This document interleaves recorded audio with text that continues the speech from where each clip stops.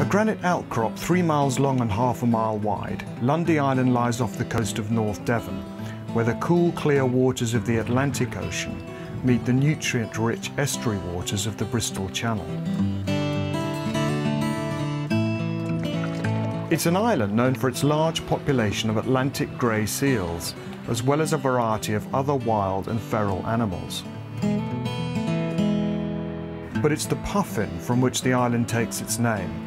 And if you visit the island today between April and July, you're likely to see large numbers of this distinctive bird and other seabirds gathering at Jenny's Cove and other spots on the island. But this hasn't always been the case.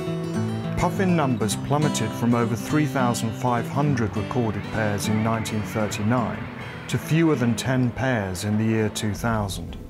The culprit was found to be non-native rats, brought over on ships visiting the island or from shipwrecks, and predating on the eggs and chicks of these burrow-nesting seabirds.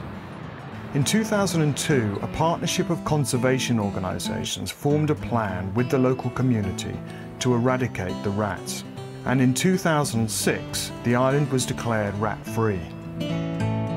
15 years on, a recent study has revealed that total seabird numbers on the island have now tripled to over 21,000 birds, with key species such as Manx shearwater increasing to more than 5,500 pairs and puffins to 375 birds. The scale of this recovery has far exceeded expectations, and once again this magical island is living up to its name.